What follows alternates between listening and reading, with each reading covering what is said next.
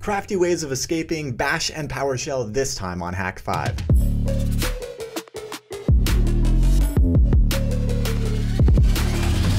Hello and welcome to Hak5. My name is Darren Kitchen. This is your weekly dose of Technolust, and you may have noticed that the place looks a little bit different. I'm coming to you from a brand new Hak5 bunker in an undisclosed location above ground somewhere here in Oakland. And let me tell you, this video is going to be short and it's going to be fun and sweet, and that there's still just so many things in motion. But I really wanted to quickly talk about one of my favorite characters, the escape character, and how it relates to base64 encoding in PowerShell.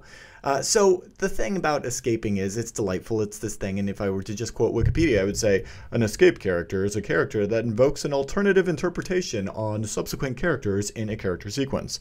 So like, for example, if you're in Bash and if you wanted to do, I don't know, echo Bob says hi, you'd notice that the quotes don't appear. And that's because Bash is actually trying to interpret those quotes and subsequently anything inside of them. So the same is true in PowerShell. If we wanted to echo, Bob says hi, we're going to get totally different results because special characters are special. So to treat those special characters differently or interpret them as regular characters, we just need to escape them or precede those characters with the escape character. So in Bash, that character is going to be backslash, and in PowerShell, that's going to be backtick. So in our examples, the lines would look like echo Bob says backslash quote hi backslash quote, right? And in PowerShell, it's going to be the same thing, except instead of backslashes, we're going to use backticks, right? So quotation marks aren't the only special characters that you might need to escape. In Bash, you're going to find bang, quote, dollar, pound, amp, tick, so many others. The same thing with PowerShell. You're going to need to escape stuff like dollar, paren, star, plus, dot, pound. I'll link to places where you can find all of the nitty gritty about those. But here's a fun little trick that you can use to forego the entire situation, at least in PowerShell, and that is, to use an encoded command.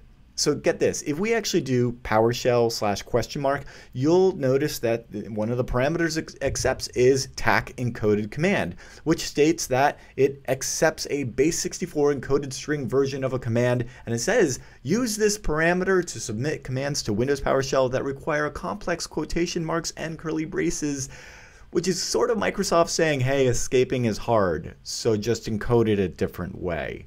Now, if you're not familiar with base64, it's just a simple way of representing any arbitrary binary data in an ASCII format.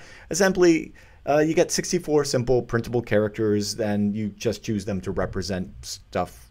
So, for example, A through Z, capital and lowercase, plus some numbers, 2 other characters, 64, boom, none of which need to be escaped. So I bring all of this up because on the Bash Bunny, our friend, the quack command that does all of the ducky-like keystroke injection is in fact a Bash command. And as such, it's actually going to interpret special characters just like echo were to, and any other Bash command for that matter. So, often we're using that quack command to actually inject some keystrokes into a Windows box that will be interpreted by PowerShell. So we actually have 2 layers of escaping to kind of wrap our minds around. And since we just learned that PowerShell will accept base64 encoded commands, which are made up of those characters you don't actually need to escape, then you might imagine that you could put those things together and just take the headache out of this stuff completely. So as an example, if we were to make like this totally nefarious payload here that creates a new directory called foobar and then does a directory listing, we could actually base64 those and send them off to PowerShell TAC capital E, right? So it would echo make directory, foobar, ls, and then we would pipe that to iconv TAC T UTF-16LE, and then pipe that to base64.